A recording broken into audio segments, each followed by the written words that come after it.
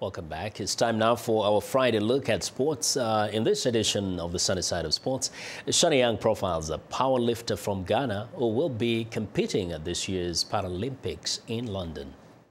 Sporty greetings once again to all our In Focus viewers. In this segment, we profile Charles Tay, a powerlifter and double amputee from Ghana, who is going to London in August to compete at the Paralympics for disabled athletes. My hopes for the Olympics is very great.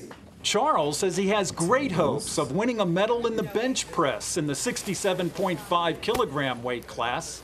He says he was just an infant when he lost both his legs because of an infection. In a twinkle of an eye, they realized that the whole legs become black and then spotted. So they quickly rushed me to the hospital. I was there for 3 days, and then the leg started flowing water. It looks like when you pour hot oil on you, it swallows and then start flowing water. So in about 2 to 3 weeks, they realized the leg was coming off. Charles credits a radio broadcast with helping develop his interest in powerlifting.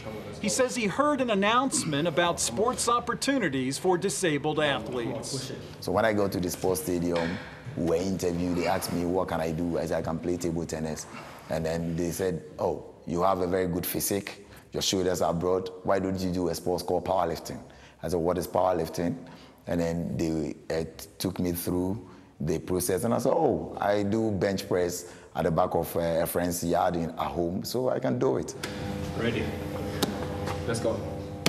Charles also credits the Right to Dream charity with helping improve his training through sponsorship, better diet, and professional coaching. He won a gold medal earlier this year at a competition in Wales and qualified for the Paralympics, which begin August 29th, 2 weeks after the Olympics end in London. Charles says he hopes to use the platform of the Paralympics to raise awareness about disabled sports. Ghana will be proud because they mostly give small attention to disabled sports. And as of now, as I'm speaking, I don't even know if some of the able bodies have even qualified. I've not even heard anything.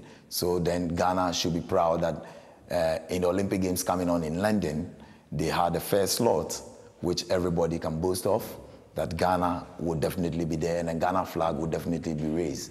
Powerlifter Charles Tay, who will be waving Ghana's flag high at the Paralympics in London. I'm VOA's Sonny Young, and that's the Sonny Side of Sports.